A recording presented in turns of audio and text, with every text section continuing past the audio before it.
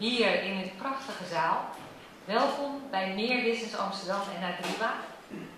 Fijn dat jullie er zijn. Ik wil even de gelegenheid nemen om MeerBusiness aan u voor te stellen. MeerBusiness is een zakenplatform voor ondernemers en directeuren. Nou, wat doet zo'n platform nou?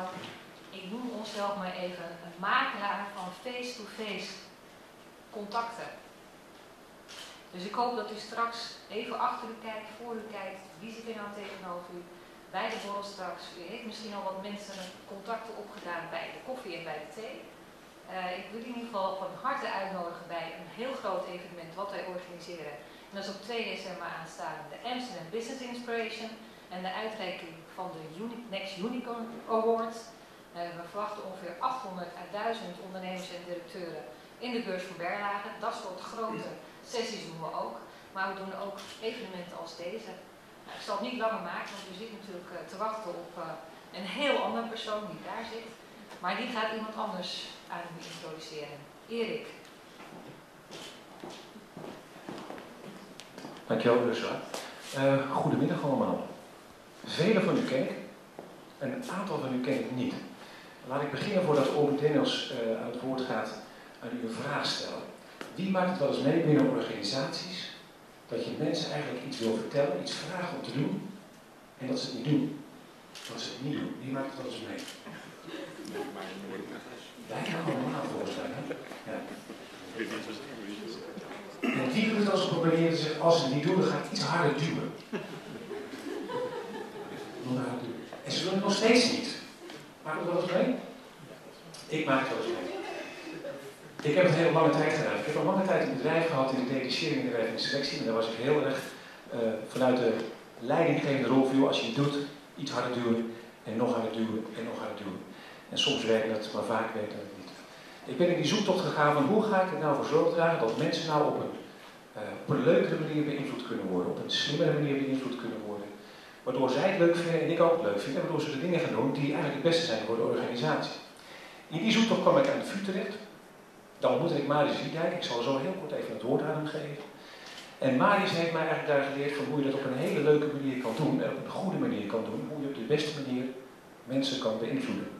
En dat heeft alles te maken met gedrag en gedragsanalyse. Nou, dat vond ik zo interessant. Ik ben bijna in de leer gegaan. Marius heeft me daar echt, ik zou maar zeggen, alles in laten zien. Velen laten zien. Want alles is misschien een heel groot woord. En Marius is daarop gepromoveerd.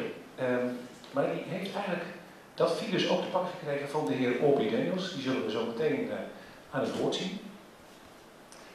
En Aubrey is eigenlijk de founding father of Organizational Behavior Management. En heeft ook eigenlijk de term performance management geïntroduceerd. Nou, ik ga hem graag zo meteen het woord geven.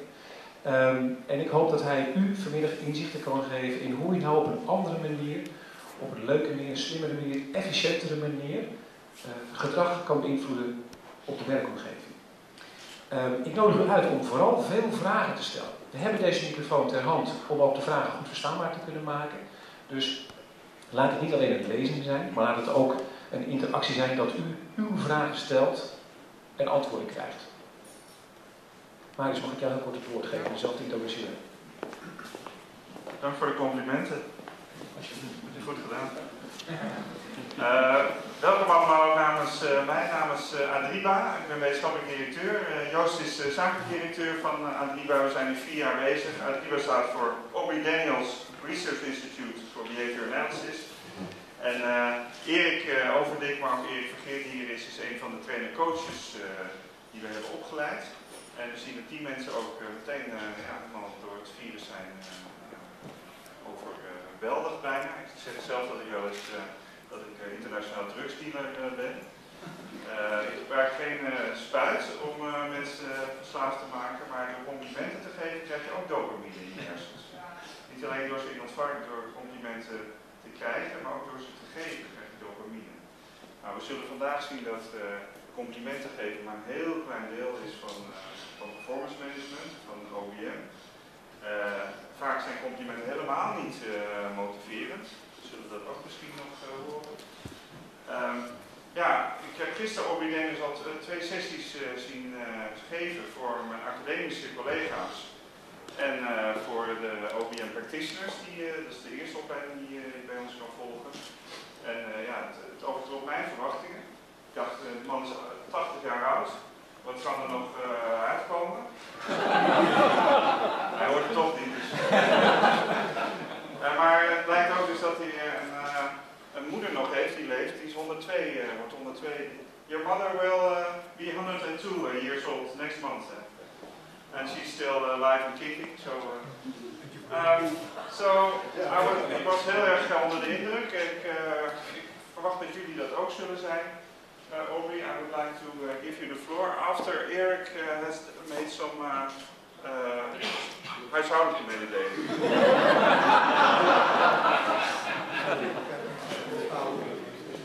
De huishoudelijke mededeling, ik zal ze kort houden. Het toilet heeft u wellicht gevonden, mocht u naar het toilet moeten gaan, kan dat. De sessie duurt tot 5:30. Om 5:30 willen wij graag, voor diegenen die dat kunnen en die dit ook graag willen, gaan wij naar het bargedeelte toe. Daar krijgt u één consumptiebon in ieder geval door MeerBusiness aangeboden. En we kunnen nog even met elkaar onder een hapje en een drankje napraten over wat we vanmiddag voor inzet hebben gekregen. Dus daar nodig ik u graag toe uit. Dus 5:30 stoppen we en daarna kunt u met ons die kant op. Warm applaus voor Aubrey Daniels.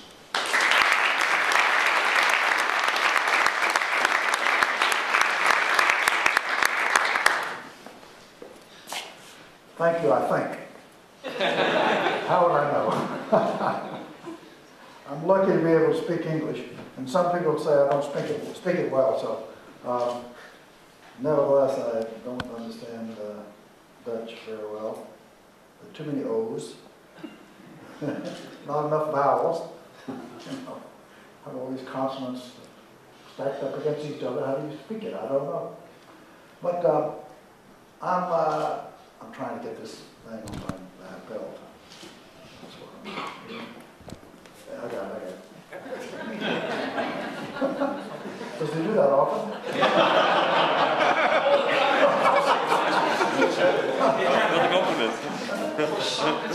Well, I think we're going to have a good time because you laugh easily. And a positive reinforcement is to make people laugh. So if you want to reinforce something I say, just smile and laugh and I'll be happy. I tell people that I'm probably one of the best examples of positive reinforcement that you can find because I've been positively reinforced for talking for 50 years and I can talk well beyond your ability to listen. So, you know, if you finish listening before I finish talking, just get up and leave. All right. How many of you have a problem? Could I see your hand? If you have some kind of problem in your life.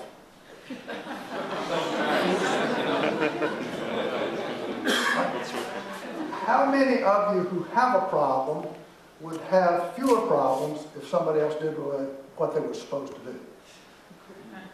Now, if you get people to act right, you'd have fewer problems. And certainly we find that that's the case, right?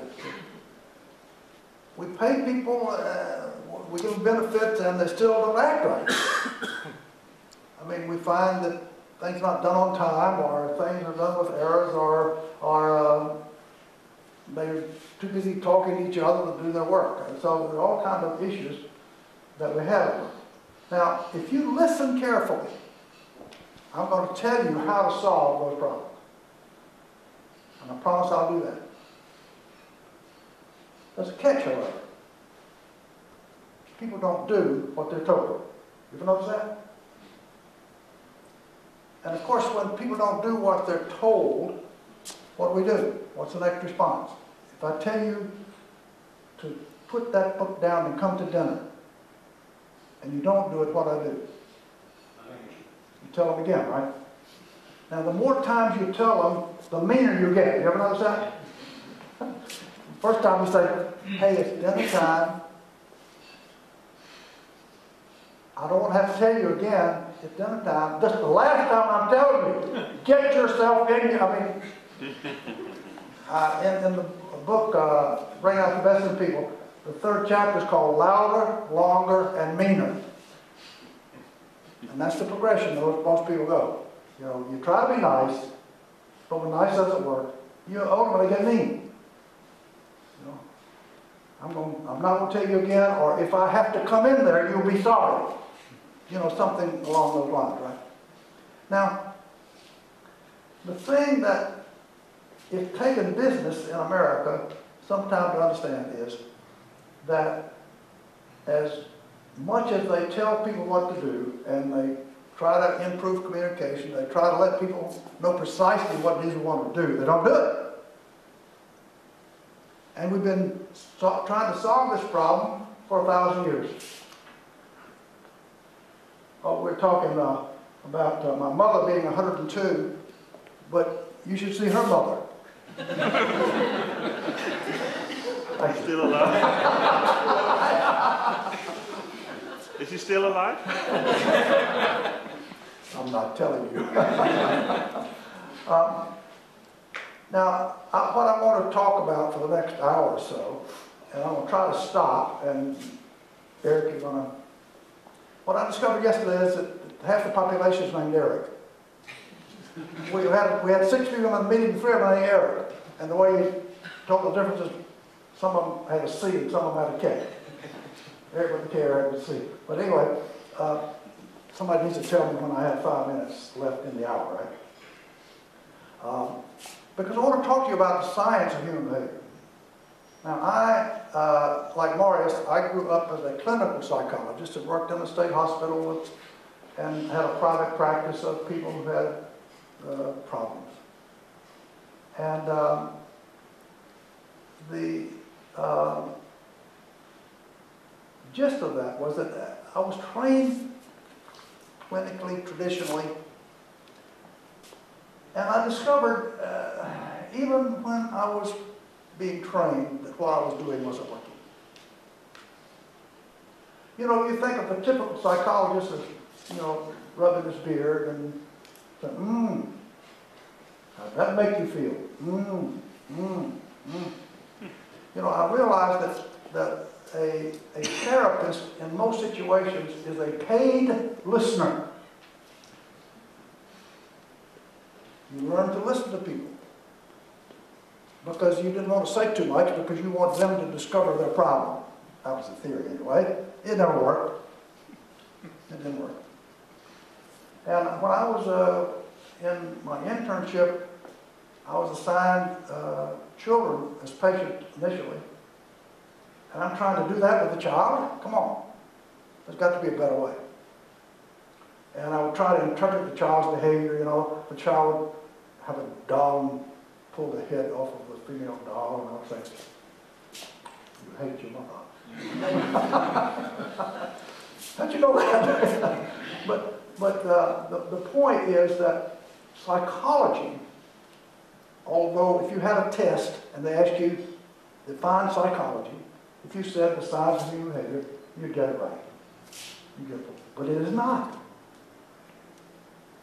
Psychology, there are more theories of behavior than there are psychologists. Because every psychologist has at least 2. Now, if you think of the science of behavior, how can there be many sciences of behavior? It's a science, right? And a science should be comprehensive in terms of it explains behavior. Now, I was telling somebody earlier, I started in a state hospital, and the reason it started in a state hospital was because we had wards, we'd call them, that they were so overcrowded that the back wards, they said these people are basically hopeless, and so they were lucky to even get medication because they were short-staffed. So when we came along and said, look, let's try something new, come on in, oh God, come on in. Because they were able to tell the politicians, we're doing these studies with these people. Well, the problem was, it exceeded beyond everybody's expectations, including our own. And people who had not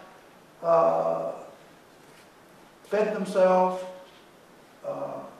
gone to the bathroom by themselves for 20 years, all of a sudden were coming to dinner when called, were going to the bathroom by themselves or feeding themselves and so on. And as I say, in biblical days, this would have been called a miracle. What's happened to him? All of a sudden, he's talking. Nobody's heard him talk for 20 years. And now he's talking. How did that happen? Well, it was because of a particular approach we were taking with them, which involved, as most people would come to understand, positive reinforcement.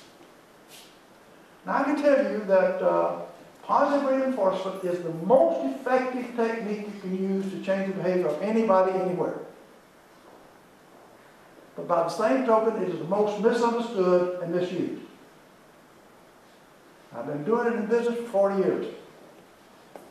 I know I don't look that old. I mean, you don't need to tell me. I know I don't look that old. I'm 80. I'm 80 years old. I'm even older than Mars. But you look younger. Thank you. You practice positive reinforcement very well.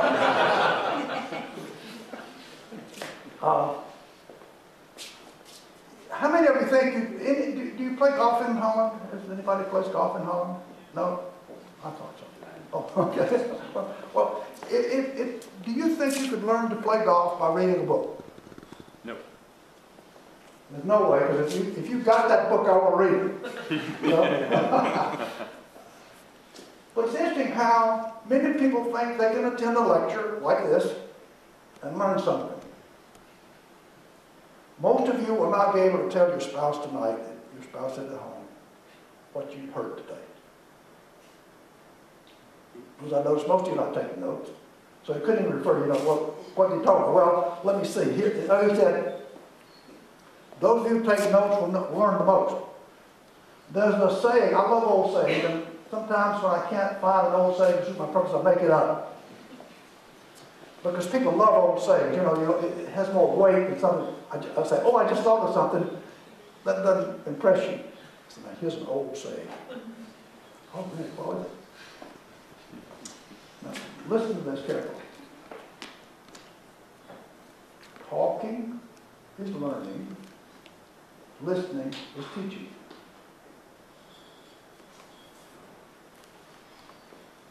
That's true. Talking is learning, listening is teaching. You thought it's all the way around, right? You thought I was going to teach you something. In reality, what I'm telling you is I'm teaching you, you're teaching me something. You've already done it because you laughed at my joke. My attempts at humor, you laughed, you responded. Does that affect my behavior? Of course it does. I know it does. You fell into the trap of reinforcing me, see? And it's like, if I run over, it's not my fault. Because you reinforced me for talking, and talking beyond the limits of what I'm supposed to do. The reason I'm learning the most is because I'm behaving the most, right? I'm moving about, I'm talking, I'm doing other things, and you're just sitting there listening. Your behavior is minimal. So you can't learn very much. Now, if you understand the full implication of that, then it has a lot of things to say about how you run a business, how you operate in terms of getting people to do the things, quote, that they're paid for, and so on. Because most of the time, we try to tell them what to do, right? Well, they're not learning something. There's another old saying, I didn't make this up, but it says, tell me now, teach me later. Because you learn when you receive consequences to your behavior.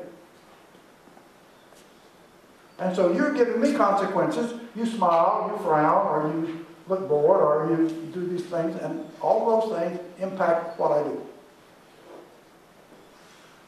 Now, here's an important thing. I know that.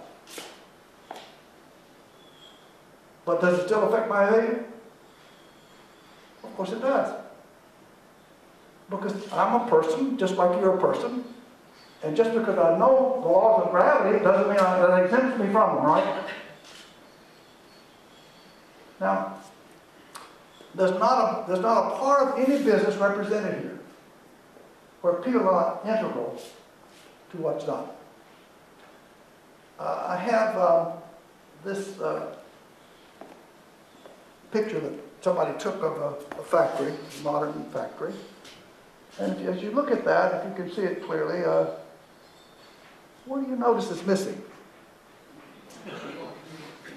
The new people. I went to a factory in Japan over 20 years ago that was completely automated. At night, they turned the lights out and went home. And they made product all night long. That was 20-some years ago. And we made a lot of advances in that. I wish I had the time to give you a talk on technology, because some of the things that are being done today are just truly amazing. I mean, literally amazing. I learned just last week that, in fact, they now are able, if you go in, let's say you go into the hospital with a wound on your hand or your arm or something, they can take DNA, a swab of your mouth. They can make skin. They can make your skin and put over it as a patch. Rather than put a Band-Aid on, they just put your skin on. And it heals much quicker. You don't reject it. And, I mean, it's just, I could talk to you all day about some of the things that are being done. They print the skin, by the way, with a 3D printer. They print it.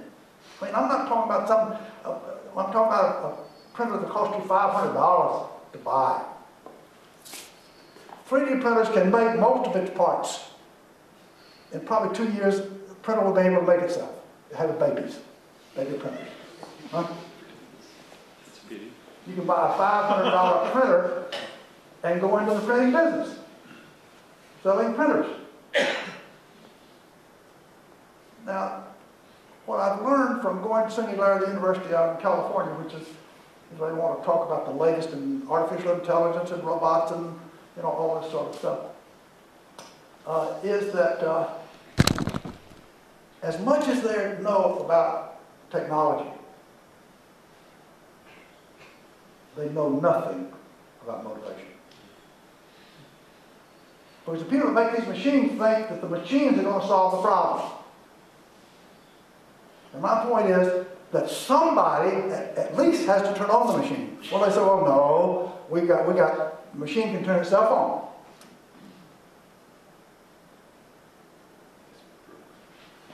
In 15 years, what's his name, predicts that robots will be indistinguishable from people. Matter of fact, maybe there's something there now, I don't know. How will I know? How will I know? How will I know? But the thing about it is that as technologically advanced as we become, there's a point sometime, at least sometime in the future, between now and then, that we're going to need robots to assist us. We need that. The robots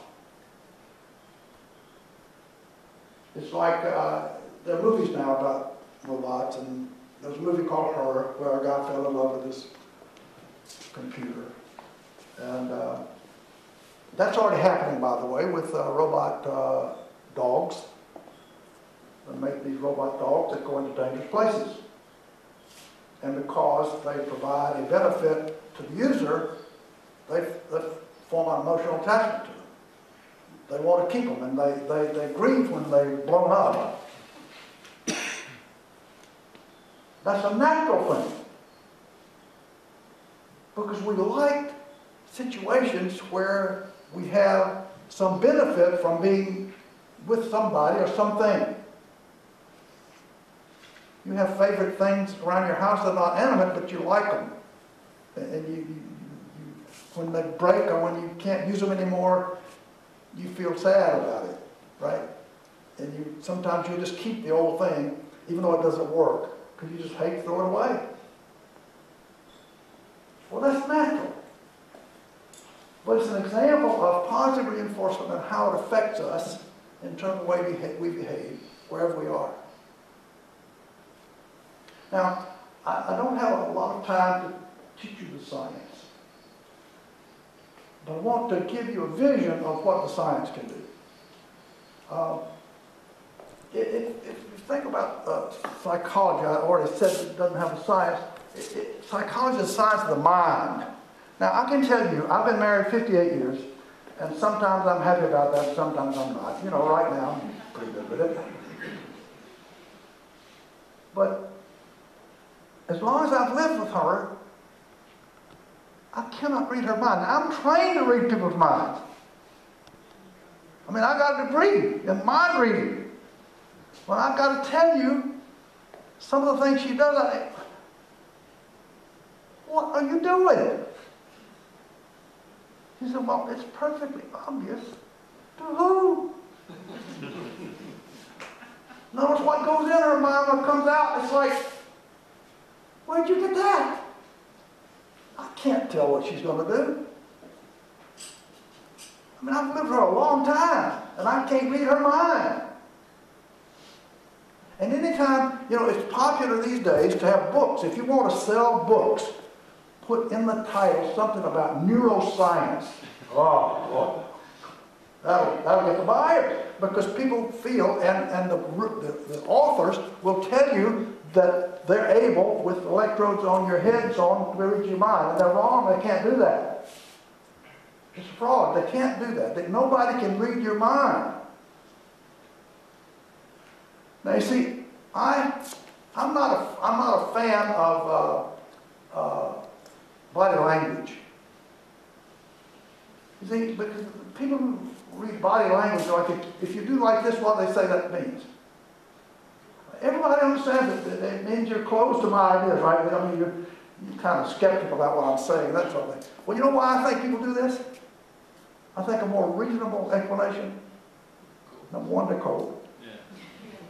And number two, it's comfortable. It's more comfortable if people have a big stomach, you know, you just kind of push your arm down in your stomach.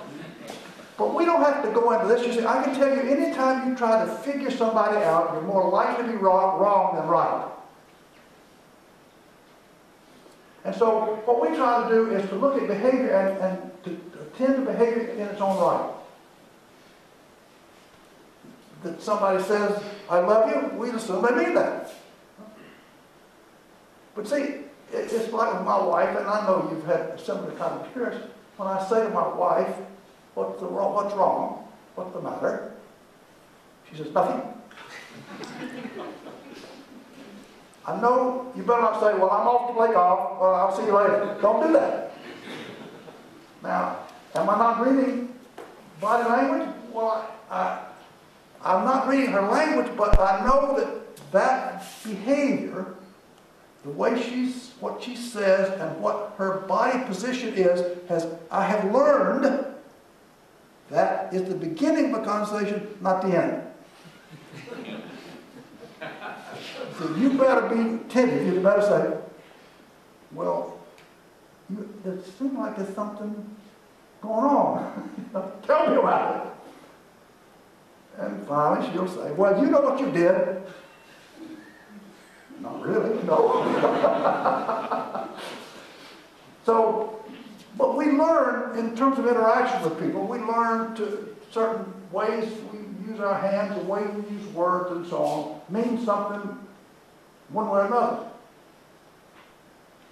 If you say you're doing a good job, that means I don't know if I'm doing a good job.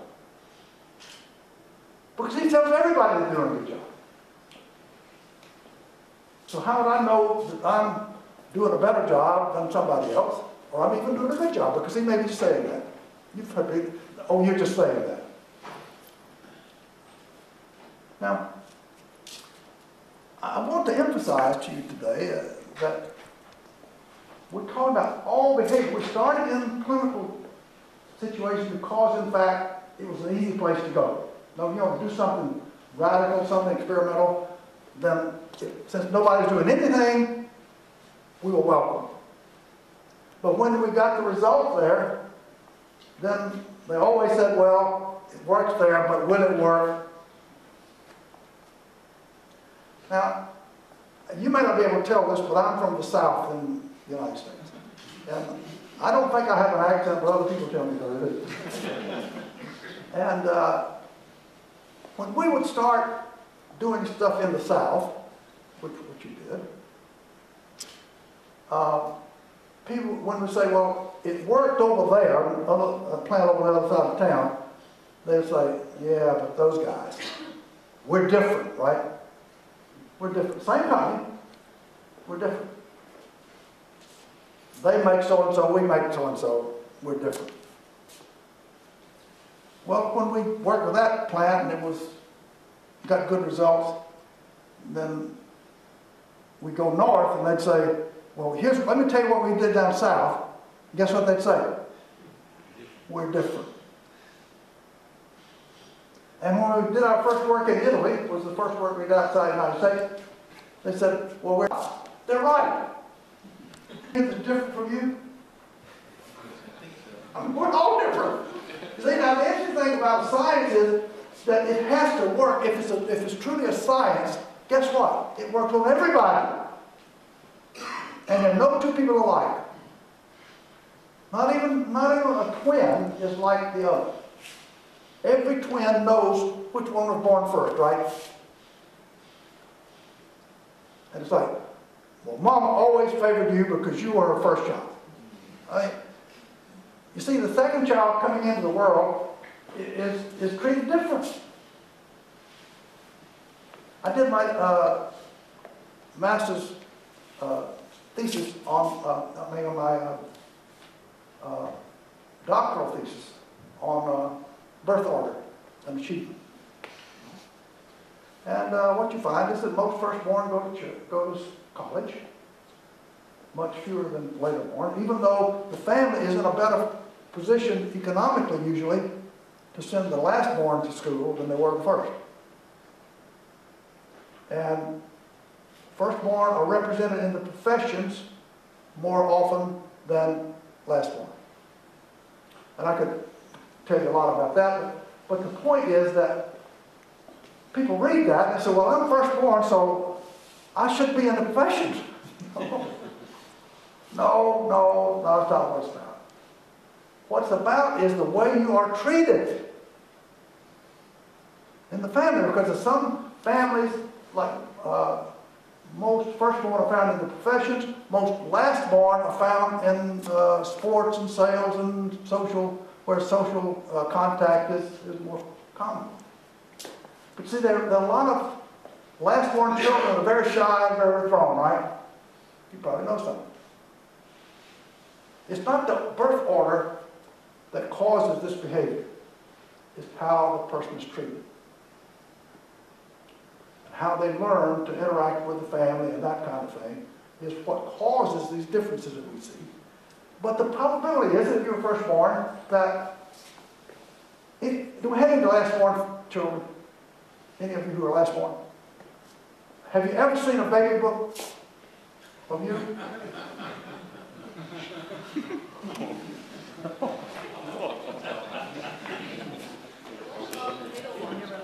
The little ones are just lost. I mean, forget that. You're in trouble. You see, it's the baby book. The baby book for the firstborn is about this thick, and if you have one for the lastborn, it's about this thick. And I remember my wife I have two daughters, and my wife made a mistake one time of talking about Joanna, who's a baby, like, she's a 50-year-old baby, but, oh, well, but you were second-born. It's like, we didn't do that for you. But it's like in the baby book of the firstborn, it's like the first word you said, they got in there, the day when you what you said, and when you smiled at your daddy, and all these sorts of things, right? And so you got to understand, if you understand reinforcement, that they get reinforced for a lot of things that the later ones don't. And most of the time it's accomplishment, right? Some first step, yeah. First word, first smile, all that. Because it's new, it's novel to the parent, so it's reinforceable. And so when I would come home, my wife would say, you know what Laura Lee did? Well, we never heard that about Joanne. I mean, because we've heard that already. It was old news. It's not new news. Even though it's a different person. And so it forms our personality, what we call our personality, in large part, but it goes unnoticed because we're just living. We're not doing an experiment with our children. We're just living. point is that we all change every day. Nobody stays the same unless they're what? Dead. If you're dead, you don't change. But otherwise, you're changing. Now, you see, in a company, we change behavior every day. We don't know it, but we do. Every interaction changes people. Now, the point is that it takes more than one reinforcer to develop a habit. So, because you have an interaction with somebody, it changes both of you, your behaviors. But then you'll have another one with another person who actually reinforces the opposite. So the net result at the end of the day is you've changed, but it's not a noticeable kind of thing. My wife often says that I'm stubborn.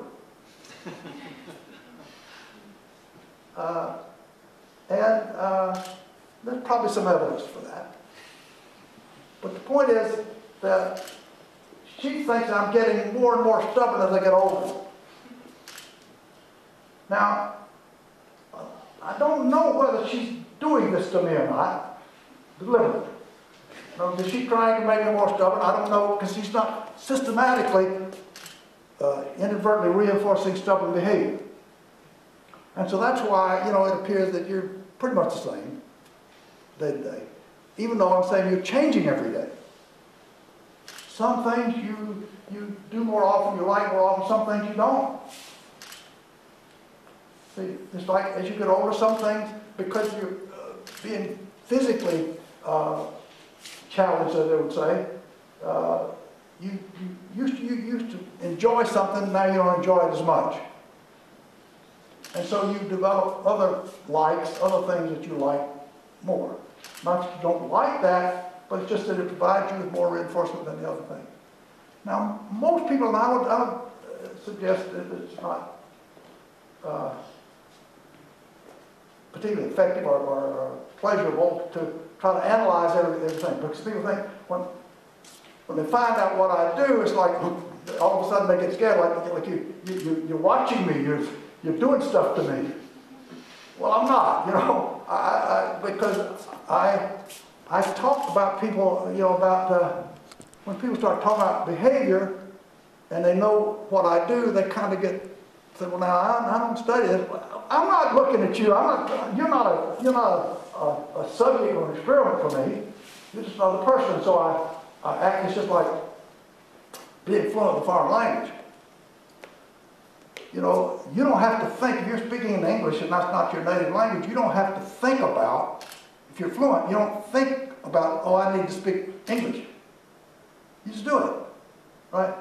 That's sort of the same way with behavior. You just behave in a natural way, even though you understand that if I'm having an interaction with somebody, behavior's changing. Well, I'm not thinking, what's changing about my behavior? Just do it. Now, my point with this is, and it's probably a long way to say it, is that most of the time we don't understand how we are shaping behavior. Everybody, I think, here would agree that we learn from our environment. Would everybody okay do it like this? I'm going to kind of shape you into responding. But if you think that's true, you need to do this. Do it. In other words, if you look at a child, a baby, they're doing everything. They're pulling stuff off, but they're learning, right? They're learning, do that more or don't do that. And so they touch something that's hot. How many times do they have to do that before they learn not to do that? Just one time, right? And then they hot. And so something that's fuzzy and pleasurable, they want to play with it a lot. Something that's cold and hard, they don't want to fool with. So we learn from our environment. Now think about this for a minute in terms of your workplace. You see, we take people and we have a charity that we started last year, and our initial foray is in education. And it drives me crazy because the education system in the United States is terrible. Just terrible. And it's amazing people learn anything, to be honest with you. Because if you think about a child who is 5 years old, it's hard to keep them down, right? I mean, they're into everything. And the most common thing they hear from their parents is, stop that, get away from that, leave that alone. I'm kind of telling you, you know, that's the kind of verbiage that we use, right? Because they're just constantly exploring the environment. Then they go to school. We say, all right, sit in that desk in rows. Keep your hands and feet to yourself. If you have a question, raise your hand. What in the world happened? You know, all of a sudden I was having fun, and now all they're doing is telling me, be still. Stop that, listen to me. I don't like this. They might like the idea, you know, like the first couple of weeks they love it, and then after a while, you know, I have to go to school. Yes, you have to go. Now, what I want you to understand, as I go through some of this quickly, is that if you believe that the environment changes behavior, which it does, in other words, it provides reinforcers, punishers, and the like, naturally, then if people don't behave right at work, whose problem is it?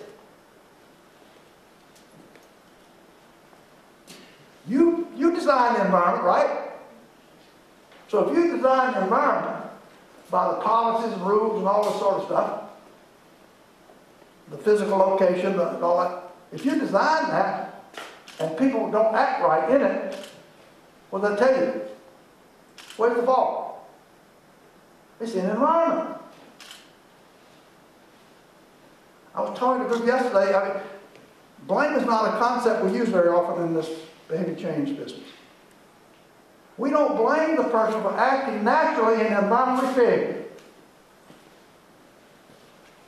You see, if you locked a person in this room,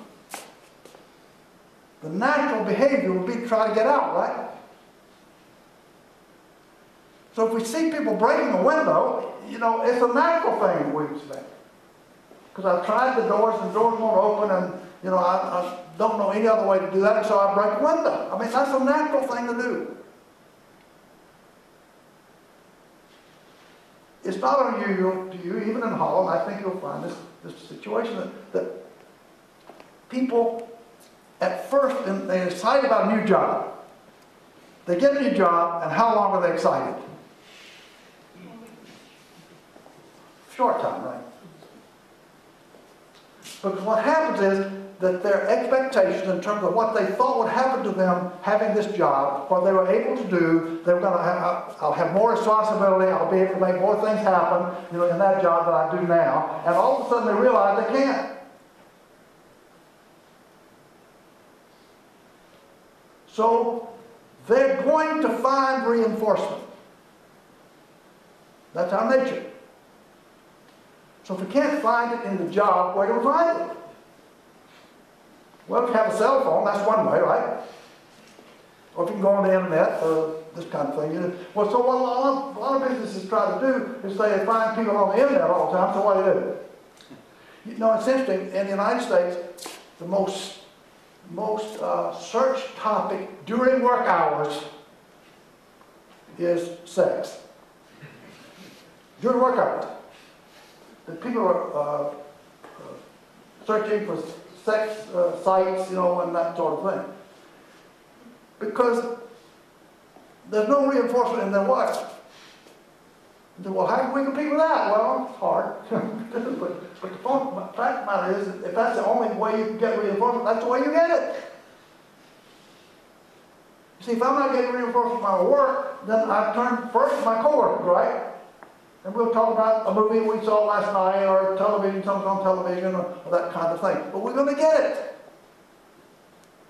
So the point is, you need to design the environment in a way that's favorable to the work you want. And to blame people gets you nowhere. And I find this all the time. I say, when we go say, well, people tell me, well, we got a problem. Well, how long have you had that problem? Ever since I've been here. Well, how long have you been here? 26 years. 26 years you've had the same problem? Well, you see, the reason they have the same problem is they blame the person. What's wrong with you? As much as I like to do that too, it's not helpful. But I want to change him, not the environment. Now you see, if you think about rules, if you have a rule, by the way, if you have a rule, somebody is going to be upset. I can predict that. Either the person that made the rule is going to be upset if people don't follow it, and the people who follow the rule don't like it because they have to follow the rule. But the way we try to manage behavior at work is to make rules. I was boarding a plane a while back in Atlanta, and it had just rained. And it was at a gate where you had to walk on the tarmac to get to the plane. And they had two yellow lines drawn, about 3 feet apart, going to the ramp, to the plane, stair. This gate agent had a fit because people were walking outside the line to avoid the puddle in the road. You know, right? She was having a fit. Now she was following the rule. I mean, it was a rule that you keep people in these guidelines because of a safety issue. You might run into a propeller or something, so you do that. And so I was one of the ones she was yelling at because I didn't want to get my shoes wet. And I stepped out, maybe a foot outside the line, and she had a fit.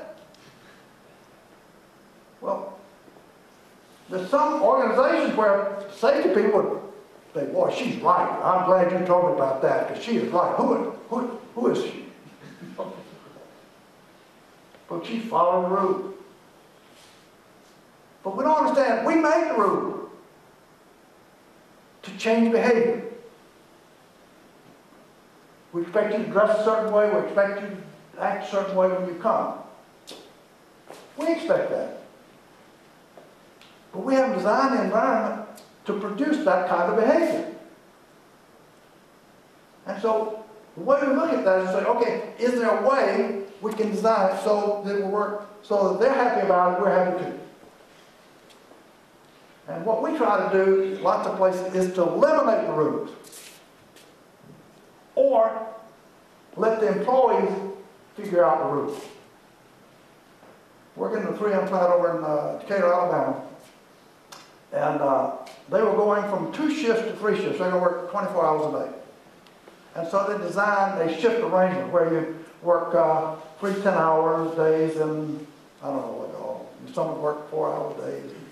And people got real upset about that. And so they were making all kind of noises about it. And the manager who we've done some work with says, okay, well, this is what we thought. Why don't y'all decide? You know, this is the old way, this is the new way. Y'all figure it out. So they got a committee together. They worked on it for about a month. And they came back to the manager and they said, well, we've looked at everything, all different configurations, and we think the one you've come up with is the best. There's no grousing there. Everybody, I mean, look, we decided that this is the best way to do it, so why don't we do it this way? I'm not following my script, but you're reinforcing the wrong stuff. I don't know how this is happening, but it's not my fault.